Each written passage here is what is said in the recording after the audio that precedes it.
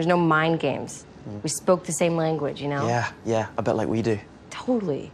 You and Simmons are so tight. It's like you're psychically linked. There's the Fitzsimmons kiss is something that I have been, like, that's one of the biggest things to me this season because first off, I just wanted to see Elizabeth and Ian kiss because they just... I haven't seen it yet. I can't wait to see it. So you were on set, though, when it happened, She was determined to. As soon as she found out that it was happening in the script, she's like, where's the schedule? Where's the schedule? I need to be on set this day. You know, these past few months are the longest Fitz and I have been apart since we met.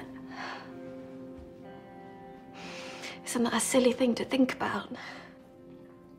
Did you miss him? No. But you should tell him that. Then I happened to be on set and I was waiting around to shoot.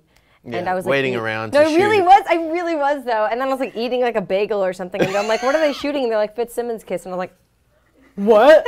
Like filled with food. And then I like ran over and then I didn't let them know that I was there. I just peeked through because I thought they were gonna get mad at me or get nervous. So I just until she creepily squealed really them. loudly and they all turned and looked at her. How did they? Because like, I've seen the future, and someone in S.H.I.E.L.D. is gonna die. And if you love her, you will leave us alone. Yeah.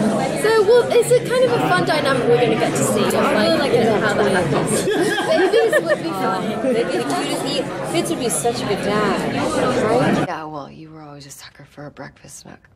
But don't worry, the place is yours. It's rent controlled now, so. You really should not have. Yeah. You also search for double vanity sinks. Things with Fitz must be going well. Yeah, they're moving in together. We'll put it to the test, I'm sure. It'll be great. I'm really happy for you. What do you know? Fitz pulled Simmons through space, through a rock, and if for no other reason than this. Through all the insane crap we have gone through. The one thing I've known, without a doubt, the whole time, is you and Fitz belong together.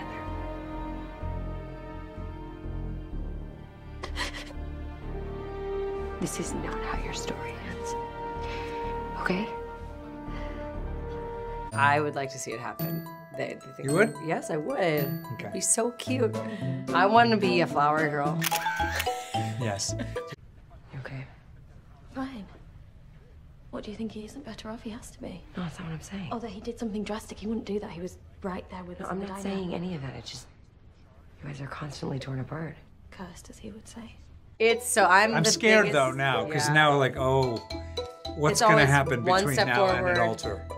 19 steps back with them, so I do worry. As a Fitzsimmons shipper, I am worried. I know what happens, but I'm so worried, you know, who knows? Who knows what goes, do they ever get married? Do you think they can? I don't know. Lost one, Jeffrey Mace. Fitz killed him, one of our team members. Fitz was Gemma's, they were in love. Simmons engaged. I know! It's so cute. Yes. And Fitzsimmons, my God, you really want to risk their lives again? They've been through enough. It was not scripted that I was crying and I was just bawling.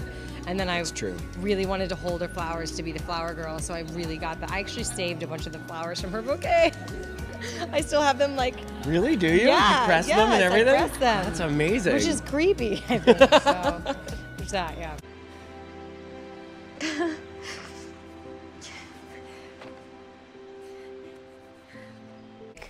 Oh, you're gonna put that the wrong corner? It's okay, I'm gonna look this way. You know what I mean? Like, she's the biggest captain of the Fitzsimmons ship, I think, more than anyone. So she does secretly really want them to be together. But Daisy's also not like the captain of the, what is it? The Fitzsimmons ship.